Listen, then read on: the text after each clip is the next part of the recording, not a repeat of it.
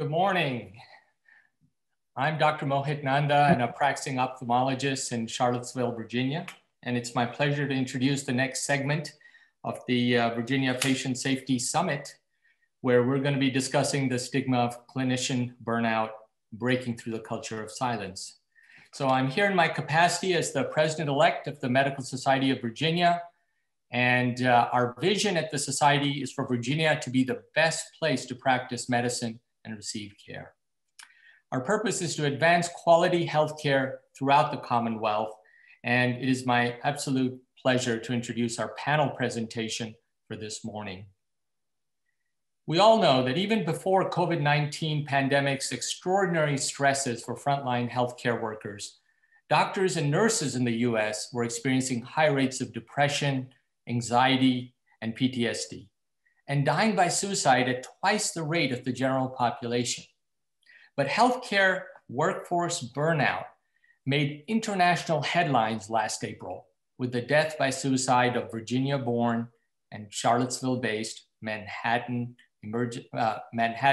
emergency medicine physician and COVID survivor, Dr. Lorna Breen. So this panel presentation will examine the response to this tragedy at the University of Virginia Medical Center, across Virginia, and indeed the country. Members of the panel will discuss legislative efforts sparked by the SafeHaven program and Dr. Breen's death to reduce stigmatization of health professionals' mental health needs, and calls for healthcare organizations and individual doctors and nurses to develop real strategies to address burnout's root causes and create workplace cultures that truly and sustainably care for the health and well-being of those who provide care. Through the Medical Society of Virginia's extensive work on addressing physician burnout, we know that the answer to this epidemic lies in the collaboration and by providing physical and psychological safety to all of the care team. So let me now introduce Dr. Tracey Hoke, the Chief of Quality and Performance Improvement at the University of Virginia Health System, who will introduce our panelists and moderate this morning's discussion. Thanks so much. Good morning, everybody. It's such a pleasure to be here. And first, we would like to thank, of course, the Virginia Hospital and Healthcare Association and the Medical Society of Virginia for inviting us to share our presentation this morning. I'll introduce our panelists first. We have Jennifer Feist and Corey Feist, co-founders of the Dr. Lorna Breen Heroes Foundation. Corey Feist is also the Chief Executive Officer here at UVA of our physicians group. We have Dr. Pam Cipriano, Professor and Dean of the UVA School of Nursing, and Dr. Bobby Chhabra, Professor and Chair of Orthopedic Surgery and President of the UVA Physicians Group. And finally, we are joined by Terri Babineau, the Chief Medical Officer of the SafeHaven Physician Wellness Program, sponsored, of course, by the Medical Society of Virginia. And before we get started with the panel presentation, we'd like to open this session with a video. We've been celebrating patient safety efforts in the state of Virginia now for 10 years at this summit. And we have talked extensively about team member clinician safety, but not deliberately in the context of clinician burnout and patient outcome. And this terrible tragedy has brought an opportunity for us to learn and grow and change the environment in which we give care. Clinician burnout is well known to affect the quality of care that we are able to deliver, and is compounded by the moral distress that we feel when we cannot live up to our commitment to our patients and to each other. As you listen to this video and presentation today, please expect a call for future summits to share successful strategies to address burnout's root causes and to create those workplace cultures that truly and sustainably care for caregivers. Our purpose today is to share our story and to hear feedback from you. And so please invite questions. We invite questions in the Q&A, or you can send them to Abraham and he'll get them to us. Like I said, we'll start with our video and then we have a few presentations and we've left plenty of time for questions.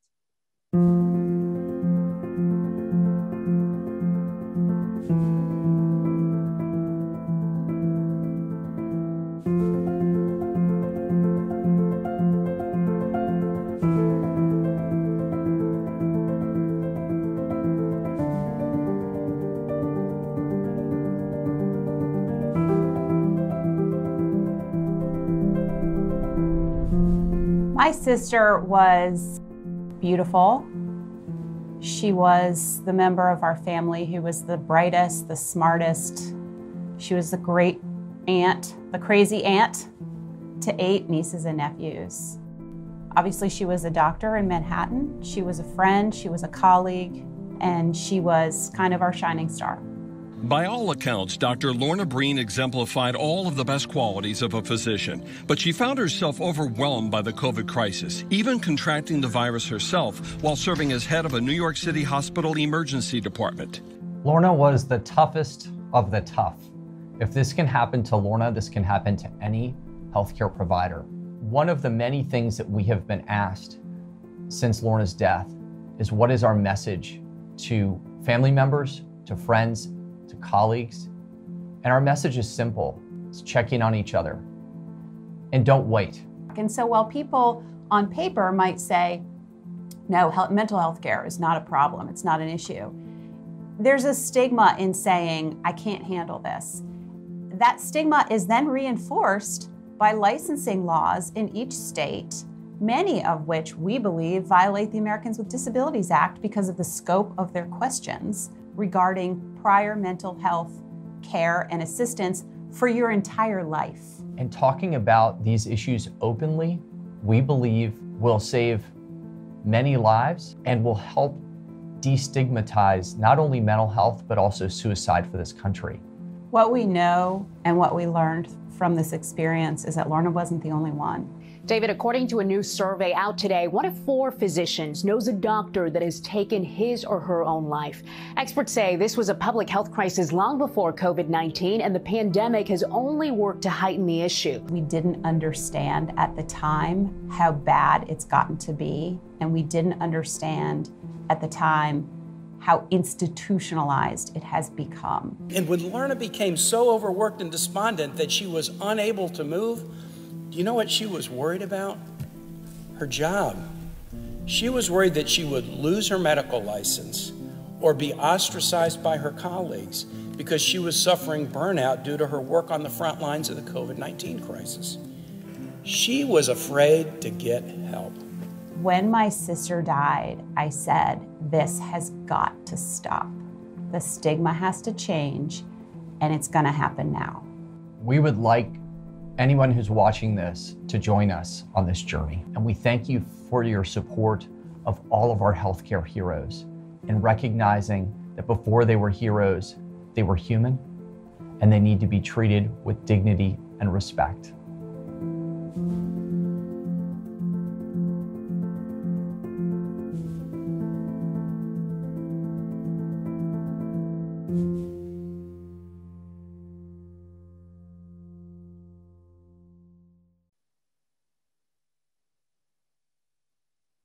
Dr. Pam Cipriano is our first speaker, and I believe she has some slides to share. Everyone able to see them? Yes. Great. Okay. Let me go to full screen here.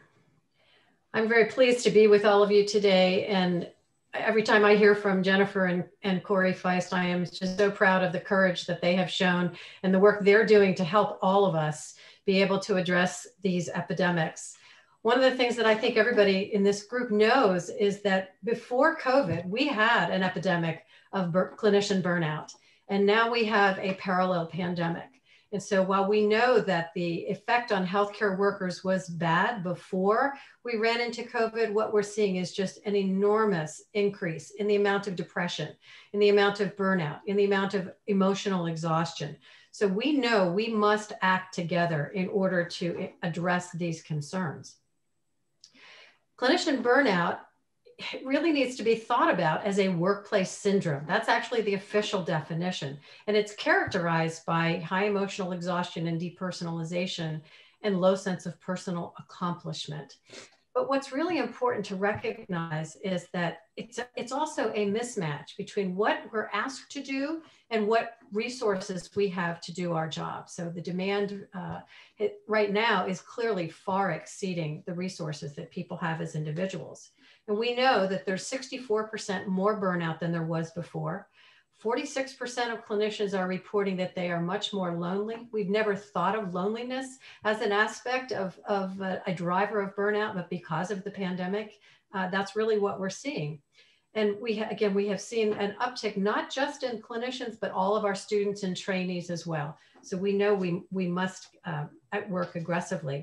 For over 4 years, I've been part of the National Academy of Medicine Action Collaborative on Clinician Wellbeing and Resilience that again began to look at the drivers of this epidemic of burnout long before we had the amazing stressors of COVID, really focused on patients as the center of our concerns, as is everyone focused on patient safety. We know when clinicians are burned out that they are prone to make errors, that the care doesn't provide the same outcomes that we would normally expect. So it's important for us to look at the two major areas. Some are personal factors of individuals' ability to, again, sustain sort of high levels of stress and what skills they have. But much more importantly, all of the yellow aspects you see on the slides are external drivers.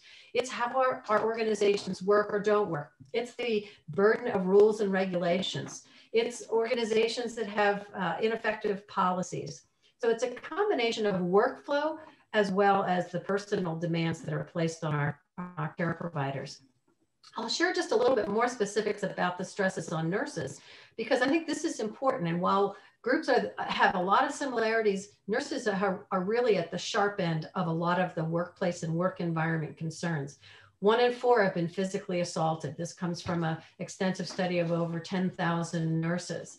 More than half of nurses have been bullied. The stress that is normally pre-COVID experienced by nurses is twice that of the general public.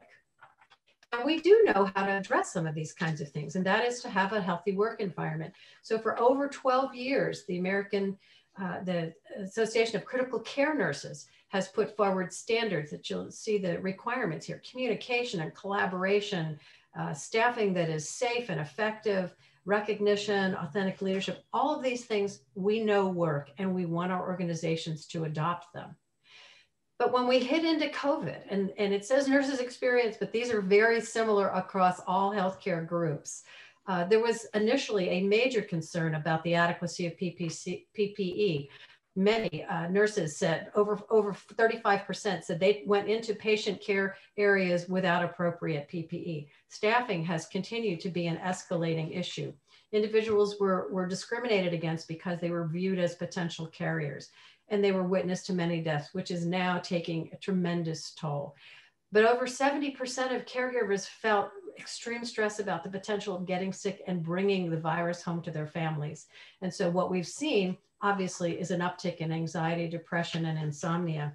And I'm going to show you some slides that have been done by the American Nurses Foundation with sampling. This first slide is from December, and then I'm going to show you an increase in just a moment of surveying in December. And so from August to December, the red means it's a bad indicator and the blue are more positive. But 51% of nurses said they were overwhelmed, 48% anxious or unable to relax, and 48% irritable, and 40% sad. Those have all gone up in December. The first bar is a new one: exhausted, 72%. Overworked went from 51 to 64%. Anxious, 48 to 57%. Irritable, 48 to 57%. Sad, 40 to 47%. And depressed, 28 to 38%. So we know we have issues. Exacerbation of not being able to sleep, or sleeping too much, overeating, difficulty in relationships. These all, again, increased from August to December. So we really believe it is so important for all of us gathered together today to recognize this is a shared responsibility. What we've all seen is many websites saying, here's where you can get more resilient, here's where you can find help. But we have got to shift our focus from having this burden on the shoulders of our clinicians and other caregivers and workers to recognize this is a shared responsibility. Our organizations really must make this front and center and make it a value, that we believe that well-being is really an important aspect of our ability to provide high quality care, bridge the gap between that mismatch of what's demanded and what we can provide. At the same time, we do want to make sure that our clinicians have access to many tools to be able to practice self-care. When you practice self-care and are healthier yourself, and mental health care is a significant part of that, then you are able to create change. You are able to stand up for yourself. So there are many things that individuals can do. And there is a stress continuum that we see, and we want everyone to be in the green zone. We want everyone to be able to be supported in the work environment with all of the right attributes. We don't want them to progress to being injured or have severe mental illness issues, and certainly the risk of suicide, which is the ultimate downfall if we're not providing support for individuals. So at the University of Virginia, we have what's called a BeWise program, and it's wisdom and well-being is our new name for that. But it goes through a continuum of activities where, again, we are providing peer support. We're really asking that individuals pay attention to the concern about taking care of one another, and also making sure that we're addressing the workplace issues. The work and the work environment is one whole component of what has actually created a lot of the initial burnout, and then at the same time addressing other stressors. And so we know it's important to be able to also, again, have these supports for individuals. There's lots of virtual resources, but it can't be done with that alone. So I want to stress what was also said before. We have a lot of concerns about the stigma of asking for help. And we want everyone to be able to internalize the message that it's okay not to be okay, which means it's actually a sign of strength if you can ask for help. The other thing that all of us can do is, as we look at one another, to be able to ask, how are you doing? Are you okay? How are you really doing? And how can I help you? So together, it also includes engaging the public. We don't want irresponsible, not following the requirements for social distancing and masking and those kinds of things. We don't want to let our caregivers down, because they're telling us we need to stop the death, and we need to be able to all do a better job in keeping everyone safe. Thank you. Thank you, Pam. I'll invite Dr. Bobby Chhabra to make comments on behalf of our physicians group and our providers. Thank you, Tracy. It is a real honor to be part of this discussion, so thank you very much. And I speak from the heart when I say that it's incredible to see what Lorna, what Corey and Jennifer Feist have done. Not only do I work with Corey every day, but the Feists are close family friends, and to see what they've gone through and to see how they've used this to make the most out of a terrible situation and to lead by example in support of our providers is truly remarkable. So thank you, Corey and Jennifer. I have been asked to speak maybe from a physician perspective, but also as the president of the physicians group and as a department chair. And I've struggled with burnout, or I've been on the fringe of burnout many times in my career. I've lost, and this is often hard to talk about, but sometimes lost the enthusiasm about coming to work and performing my roles. Not only am I a busy clinician, but I have a lot of management positions across the University of Virginia. But I've noticed increasing issues in my department, faculty members and team members over the years. I've been chair for almost 10 years, and a lot of issues that I often question, why are these happening? Why are these great high-performing individuals having problems? Now, in retrospect, I recognize that it's likely related to burnout. And I didn't recognize it before, and I'm beginning to see it more and more as I have to deal with different situations. But why are we experiencing burnout? I think it's because of our profession. I mean, we have a desire to provide exceptional care for patients, even at a personal cost. We don't want to disappoint or let down our colleagues or our patients. We live in a culture where there's reluctance to show distress or even signs of being overwhelmed. We're taught that it's a sign of weakness. I mean, I remember this coming through residency. Many of us, I was a surgical resident. If you complained about anything, or if you said you couldn't do something, or if you admitted you were overwhelmed, you were told that that's a sign of weakness. That's the culture we live in. And it's very difficult for providers to, I mean, they struggle to find balance and maintain resilience and determination to accomplish goals, despite obstacles they cannot control. Many of these obstacles are societal and systemic. They're system issues. And we don't have control over it, yet we don't want to disappoint our colleagues and patients. We want to provide exceptional care, often when we don't have the resources to do so. And that leads to, in many situations, moral injury, and it makes it difficult for us to perform at the levels that we want to perform at. Physical and mental health systems can be manifest in any healthy individual under stress. I've begun to see that day in and day out. Some of the most highest performing individuals I work with, I notice that they start to crack, and they've started to crack a lot more over this past year, not because of necessarily only because of COVID, but because of the stress at home. They're worried about their children. They're worried about their spouses, their grandparents, their parents, and the stress that they live with, yet coming into work and putting themselves at risk, taking care of patients, has added to a lot of chinks in the armor from some of the most highly performing individuals. Burnout was a major problem before COVID, but COVID has thrust it into the spotlight, and it's now a healthcare crisis. There should be no question about that. Burnout is an absolute healthcare crisis right now. Burnout leads to medical errors. It leads to lack of engagement. Excessive stress and fatigue impacts interest and interaction with our teams and care for our patients. I would like to share a few statistics that I think may be surprising, but are just alarming to see in general. 50% of physicians experience burnout in some form, often as a result of moral injuries and the disparities in healthcare that they have to deal with. And these issues have been aggravated burnout during COVID. A 1% increase in physician burnout increases the chance of a physician reducing work hours in the next 2 years by 40%.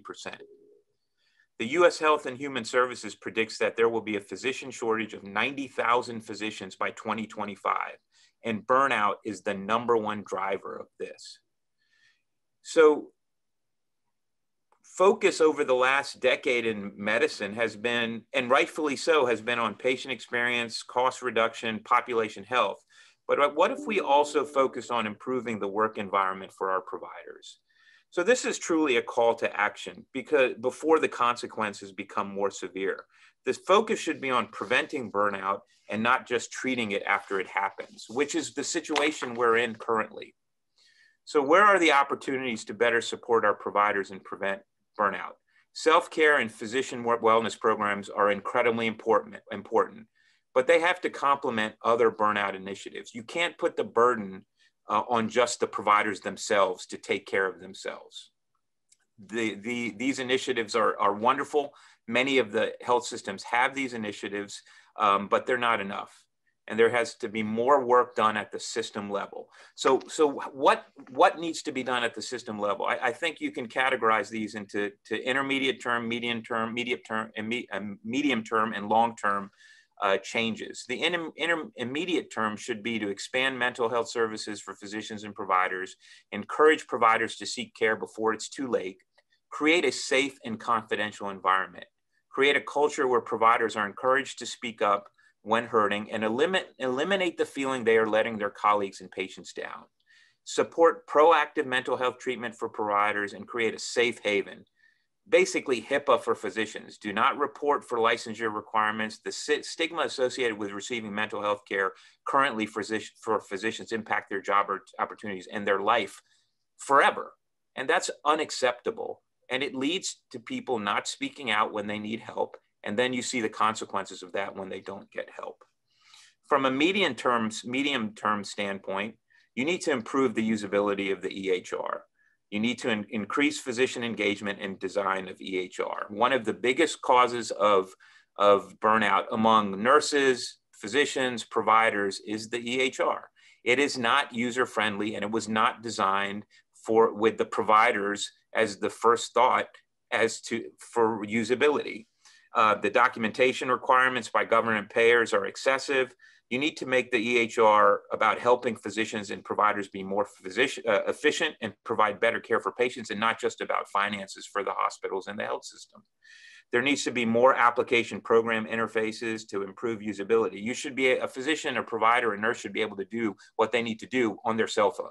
We can do just about anything on our cell phone. Why can't we use the EHR like we can do other applications? There's so many ways you can decrease the burden requirements, the documentation requirements, and a lot of the requirements that have been thrust on physicians and providers and nurses by insurance companies. And that has really led to burnout. So physicians, providers, and nurses have to be the ones that make the changes to the EHR that make it more efficient and more beneficial for our caregivers. From a long-term standpoint, every health system should have an executive level chief wellness officer. And this is an individual who actually has power and ability and a budget. And that person should study the health system environment and collaborate with providers across the institution. They should help implement strategies that reduce and prevent burnout, not only treat burnout after it happens. And they need to follow progress with metrics and dashboards. We look at metrics and dashboards every day when it comes to quality. We need to start looking at metrics and dashboards on how we're best supporting our providers and how we're preventing burnout. And these chief wellness officers need to report findings and be transparent, and they need to work with other institutions to disseminate strategies. They can't work in a silo. All health systems are struggling with burnout of their providers. They should be working together to solve the problem. And this will only work if all stakeholders are committed to education in preventing and treating burnout.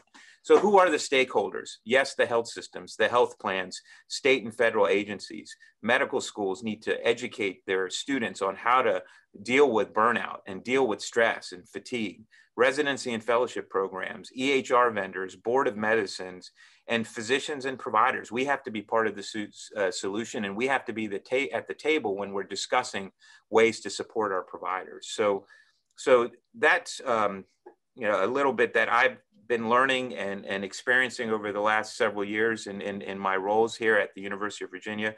But I hope that information was helpful. But I really request that this is a call to action. We need to step up and help our providers across healthcare and medicine now. And we really need to focus on preventing burnout and not treating burnout after it happens. So I know we'll have questions later on this session, but thank you again for the opportunity to speak in this panel.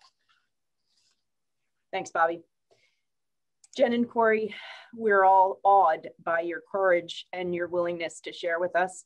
Can you tell us a little bit about your journey and what you've experienced since this tragedy in your family?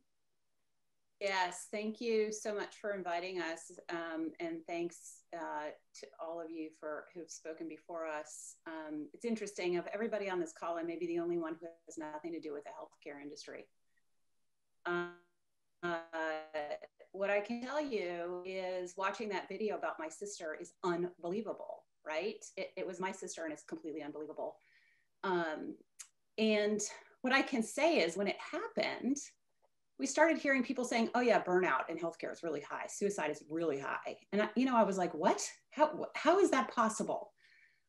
Interestingly, my father is an 82-year-old retired trauma surgeon. He trained at the University of Virginia. My brother is a radiologist. My mother's a nurse. She also trained at the University of Virginia and worked there. And of course, my sister Lorna was an ER doctor. I had a conversation with my dad recently, who was sent a book on burnout in the healthcare profession. And he read the book and he said, I had no idea that's what that was. And we were all, we've all been stressed and we've all been scared and we didn't know what to do. And I just thought I was weak. I didn't realize that that was a thing. And so when my sister died, Corey and I made a decision to try to stop the bleeding on the rest of the healthcare industry, frankly. This is an occupational hazard that should not be accepted or acceptable. And I've heard a lot of comments about this is not the duty of the healthcare provider, and I completely agree. what we know is that people get into situations where they have incredible stress. And of course, this again happened, this is pre-pandemic, it's just magnified by the pandemic, but people get into these situations of severe stress. And then there's no infrastructure for them to do anything about it. There's no help that's available without potentially losing your career, losing your license, being penalized with your credentialing, or frankly, just being judged by your colleagues. So you've got this stress and you can't do anything about it. So what do? You just stuff it down and stuff it down and stuff it down. What we know, of course, is there's so much data to show the correlation between burnout and medical error. So even for people who are not in the healthcare industry, this is a huge problem because we are all users of healthcare, even if we don't work in the field. And I think that the one thing that I am happy to see that has come of this implausible tragedy in my family is I do believe people are talking about it. Corey and I have heard from so many people in healthcare who have said, I didn't realize what was happening until I read about your sister, and I stopped everything and figured out what to do and how to help myself and how to take care of myself and my family first. So many people, we just got contacted by somebody yesterday who said a whole group of healthcare providers in New York, when they heard my sister's story, all started checking in with each other. I do believe that in the healthcare industry, people need to say, are you okay? And if you're not, that's okay. It's okay not to be okay. I will let Corey talk about some of the details of our work, but I can say that I'm just so incredibly proud to be a resident of Virginia, also born in Charlottesville, because Senator Tim Kaine has introduced legislation in support of the well-being of healthcare providers throughout the United States. That's been a huge benefit that's come from this tragedy. And we're very thankful to Senator Kaine and everybody else who supported it. So I'm gonna let you. Sure, just a few additions to Jennifer's excellent comments and the feedback that we've heard so far. As someone who's spent a career in healthcare, I too was shocked at how bad it had gotten. We often look to large industry like the armed forces and the military as having a big burnout problem, issues with PTSD, but we forgot that our whole workforce in the healthcare space was also suffering, but just continuing to suffer in silence. And so it's been just remarkable to hear the stories of individuals who've reached out to us, who by just talking about these issues have sought help and obtained help, and it's really changed their lives. So we spend a lot of time in healthcare talking about complex systems and complex solutions to those systems. And we spend a lot of time doing research, and we spend a lot of time talking about what we need to do. What Jennifer and I want to send the message today is we just need to start doing. And let's not let perfect be the enemy of good, because we are so far from good, folks. It is remarkable. And so some of these things cost exactly $0. Checking in on your colleagues, taking that extra pause and tapping someone on the shoulder, from a distance, of course, now, and saying, no, how are you really? Sending them a text message. None of that stuff costs money. Those kind of cultural change things need to happen from the top down and the bottom up in our health systems, and recognizing just that some of these systems issues, like as Dr. Chhabra was saying, are longer term.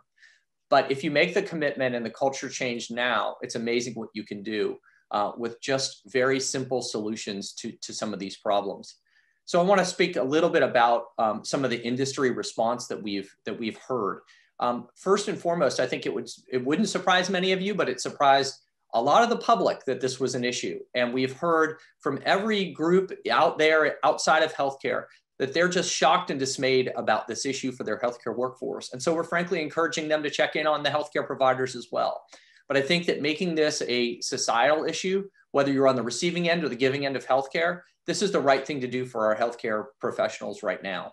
So from that perspective, we've been overwhelmed with really surprised by the audience as we've shared this message. And whenever we go on national television to talk about it and we brief the producer beforehand, they go, wait a minute, what? This is really like a thing? And we're like, this is not just a thing, this is a really big thing, and it impacts everyone. And so there's been huge surprise. As Jennifer said, as well, from a government perspective, the federal government has stepped in here in a way that I never would have expected.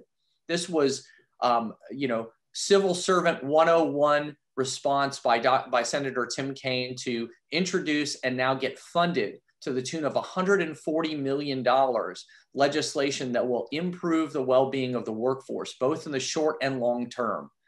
There's more information about that in the interest of time on our website if you want to go check it out, but it is really, really exciting work. And just today, the House of Representatives, is going to pass the COVID relief package. And in that lies the $140 million, which is going to be devoted to this effort.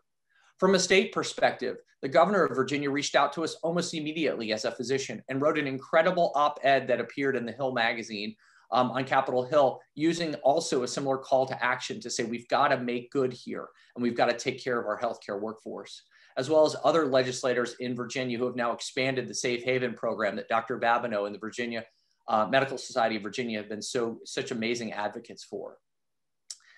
From a healthcare workforce, we published in July, intentionally, on the Best Hospitals in America Day in US News and World Report, a call to action to everyone, including the healthcare community and the healthcare industry, to say it needs to be a factor in the ratings of healthcare organizations as how they take care of the well-being of the workforce, given that it's not only the right thing to do, but it's also impacting the quality of patient care. Now more than ever, we need to come together and support those. So those are just some of the things that we've been up to. We're about to launch a very large nationwide campaign, because part of what we've learned is many of you everyone's on a different journey here in terms of how far along they are. And so we're going to be launching a nationwide campaign with a group of other industry experts to serve as advisors to the healthcare community to try to get them to go all in for the well-being of their workforce. And if we can work together in Virginia as a starting place for that work, we would just be incredibly thrilled. So I want to thank you all for the opportunity to come and share this really important topic now more than ever. And thanks for the collaboration of my UVA family here who's joining us on this call today. It's just so great to have everyone together. Thanks, Corey and Jennifer. Seriously, we know we put you through this multiple times because it's so important to the community, but we know it's hard for you. And thank you. Thanks. I do have a couple of questions already, and if there are others, please put them in the Q&A and I'll add them to it. I think we'll start with Dr. Babineau.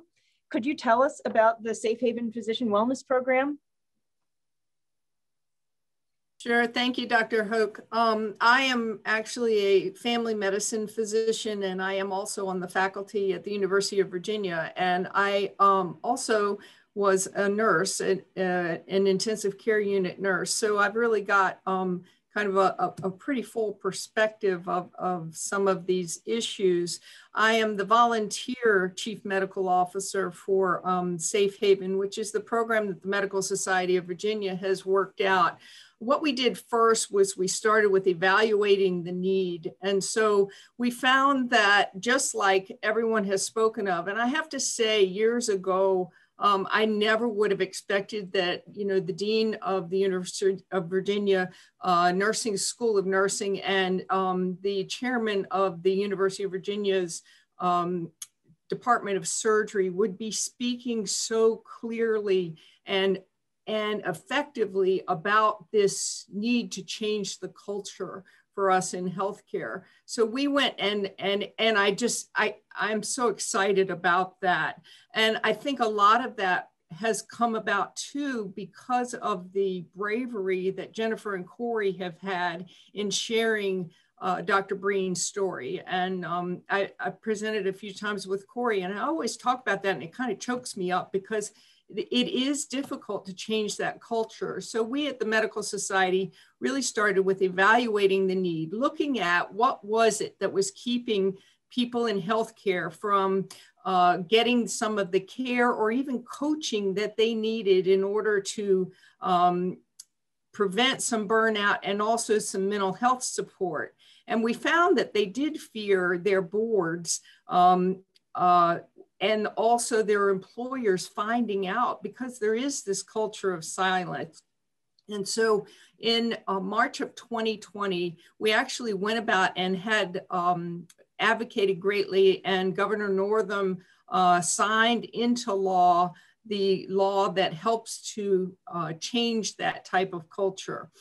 We've now advanced that law with this legislation to nurses, pharmacists, and also students, which is the reason I got into this area as well. I've been in medical education for all of my career and went and studied about burnout a number of years ago.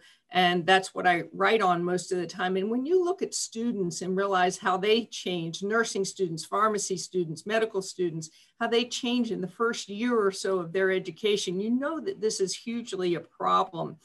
This legislation is also now going to other states. And what the law says is that those that participate in a program like SafeHaven will not be reported to their boards unless they are deemed to be incompetent or a danger to others. And those are the only two reasons that they can be reported. And if there are consultations under the scope of SafeHaven, those are considered to be privileged and they cannot be discovered in civil litigation. So now that has with this year, been extended to the nurses and pharmacists as well. And the law was created because even with the very robust programs, the University of Virginia, Dr. Cipriano spoke of the Wisdom and Wellbeing Program, which I'm privileged to work with as well here at UVA. And those are very robust programs. But what we found was that only 6% of non-physicians and 1% to 2% of physicians would go to those programs, like we said, until we change that culture. And our early numbers have shown, we're just beginning looking at the data, just like Dr. Chhabra spoke of, is that 35% of the physicians that are entered into the SafeHaven program have accessed and used the program. The SafeHaven program provides 24/7 access to mental health care and coaching. And one of the reasons that coaching is so important is Derby and Shanafelt and their associates in 2019, who have been just extensively writing on burnout, found that 3.5 hours of coaching per year decreased that emotional burnout that Dean Cipriano spoke of. And with a validated measure, they showed that it decreased the burnout and it increased the quality of life score over the control group. So we see that indeed, if we can get folks to be in a safe place, in a place where they would be trusted. And this SafeHaven program is outside of employers, but within employers also, as long as we change that culture, we in the Wisdom and Wellbeing program, we know that employees are protected. We just have to make sure that people really know that.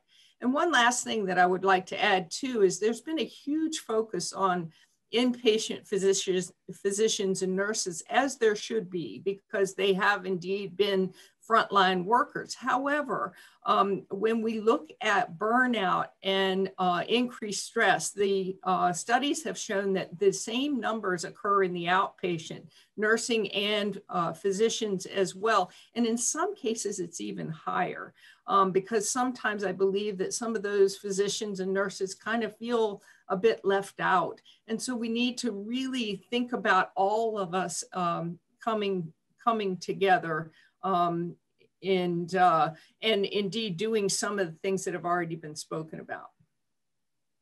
Terri, thank you so much for that. I have a question that's applicable both to Pam and Bobby. It's written from a nurse, and the question is, how would you recommend that someone who's at the sort of front line of care delivery, but lowest tier on the totem pole, how do you raise up concerns either about yourself or about others in an infrastructure like the University of Virginia, where there are deep layers of hierarchy? Pam, I'll let you go first.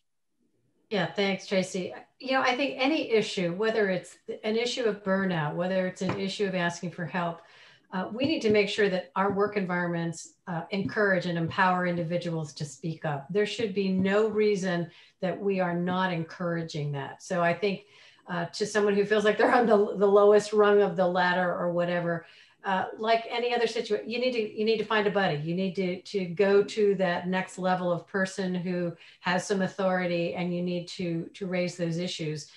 Maybe your organization, if it's a nursing issue, has shared governance, which again is another vehicle to address those kinds of things.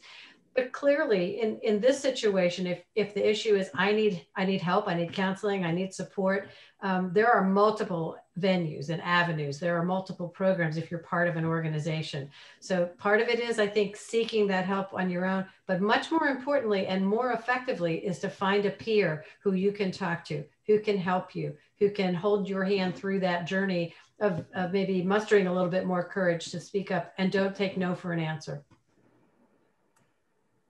Thanks, Pam. Bobby? Yes, I agree completely with Pam, but I think ultimately it comes down to changing the culture in our environments. I mean, so not only do you have to change the culture where it's okay to speak up and it's okay to ask for help, and it's not a sign of weakness, and you will not be penalized for asking for help. That's one of the first steps we need to do. But second, we need to create very clear ways for people to ask for help and get the help they need. And whether it's through the structure you have in the organization for your group, you have in my department, I have a faculty member can talk to their division head, or they can talk to their chair, and we can help navigate that. But a lot of times people want to do this in confidence in some ways, and they don't want their boss to know about it, but they still need help. And they need a way to do that that's safe, that they feel confident that it protects their privacy. But most importantly, they feel comfortable in speaking up. And creating those reporting or ways to for people to ask for help is going to be very critical, and that really is going to require a culture change in medicine from across the board. I don't think I think all hospitals everywhere you are, there's a struggle for that right now as this becomes more and more of an issue that we're dealing with. So, but I agree. You need hopefully have someone you can talk to and someone who can help you navigate getting the help you need. And we need to clarify as health system leaders or hospital leaders, we need to clarify the ways that individuals can get help and make sure they have access to the help when they need it. And we have to make sure that that request for help is done in a private manner. Thank you, Bobby. Terri, I'm going to direct this one to you. This is a really astute comment. A question remains, it still appears that a person needs to ask for help or seek out care, and they might not even realize they're heading down a path of burnout. Can you talk about a level of ongoing wellness that can be pushed out at the organizational level to improve mental health and prevent burnout? Actually, that's a great question. Certainly there are programs like SafeHaven through the Medical Society of Virginia, but there are also multiple programs all over all of the healthcare organizations in Virginia and across the country. We're getting better and better at how we prevent healthcare burnout. However, I think exactly like what Dr. Chhabra was speaking of, is that I've written about the individual aspects, and in the same review article, made sure that there were the institutional ones, because I think what ends up happening is that we end up blaming, it's almost like we blame not a victim, because none of us in healthcare would ever ascribe to that name, but we're blaming the people who are actually putting themselves at risk. So yes, there are multiple programs. The Wisdom and Wellbeing program at the University of Virginia has ways for employees to reach out. It's the faculty employee assistance program. And I think one of the things that's also really important, it's so hugely important to me, is I really understand I put myself through school. So I worked as a nursing assistant. I've worked at the front desks of units of the hospital. I understand, I mean, it was a while ago, obviously, but I do understand what that kind of work can be. And I think we have to look at all of the folks that are in there. One of the things that we do here at the university is try hard to encourage that to, number one, get a coach if you need one. Coaching is different than mentoring. Coaching is different than going to your supervisor.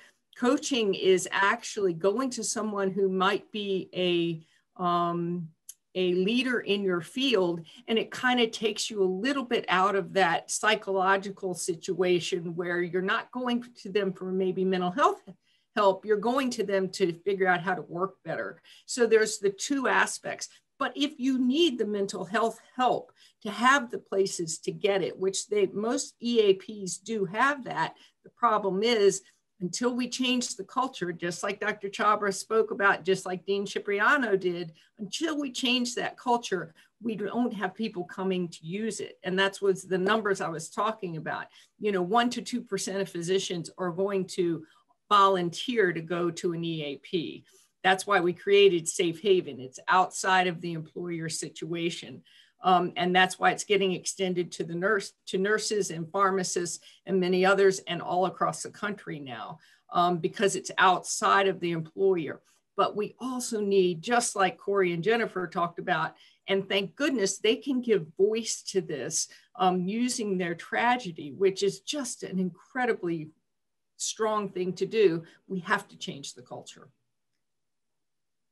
Tracey, can I add to that for a second? I want to bring this down to what Terri just said. So when my sister-in-law contracted COVID and was trying to run an emergency room while being sick from COVID, and then went back into that same emergency room after only being afebrile for about 48 hours, but completely depleted. If one of her colleagues had tapped her on the shoulder, just one, and said, "You need to take a break," we would not be talking to you today. Jennifer and I feel very strongly about that. And so one of the things, this culture change is so big sometimes that it's such a big concept that you don't even know where to start, which is why we've said start with just tapping someone on the shoulder and asking them how they're doing. And when you see someone who might be struggling, don't wait and think, oh, maybe they'll get better. Just intervene, just move. The second thing I would say is the federal law that Senator Tim Kaine is carrying, called the Dr. Lorna Breen Healthcare Provider Protection Act, has funding levels both for students, nursing and medical, and other professional students, so they can learn about this now, so that they can recognize in themselves and their peers how to mitigate going forward. And it also has funding for hospitals and health systems now to bring programs to bear. So I want to make sure everyone connects the dots there to that incredibly astute question that you raised. Some of this takes money, but some of it is actually very simple, at least in concept, to deliver. Thanks, Tracey. Excellent. Thank you, Corey. I can't agree with you enough. There are a lot of questions about specific tactics or ways to identify people at risk. And you're right, the human connection of one person speaking to another is probably the best weapon we have right now. Pam, I'm going to ask you one more. Many in your history as a chief nursing officer, et cetera, many nurses who are unable to complete safety procedures perfectly, including the documentation of standard work around central line maintenance or something like that, have said that they're burned out when asked why this happened or how this happened. Not that they didn't know to do it, but that it couldn't be done in the environment they were trying to work in. How do we address this without alienating people even more than they already are? Well, that's a tough one. Again, I think we're all looking for ways to simplify the burdens in the work environment, and taking the word burden lightly. I mean, yes, the documentation is really important.